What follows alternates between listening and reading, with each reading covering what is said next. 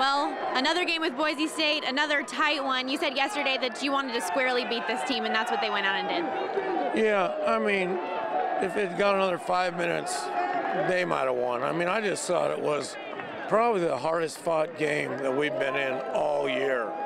And earlier in the season, you know, we might have caved in a little bit, but this team has grown so much, and so many guys that had very little impact early in the year really impacted this game. So it's kind of cool to see the growth.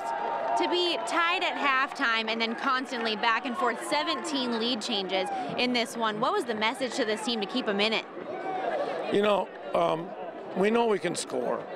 And they went on an 8-0 run, I think, in the second half, and we broke our defensive principles. We didn't stop penetration. Basically, I was saying this is our 4-on-4 shell drill that we want to run every day, and we're making a lot of mistakes, and you've got to correct those if you're going to beat this team. John Gillen out there playing with a lot of grit, a lot of heart. What did he bring to the table today?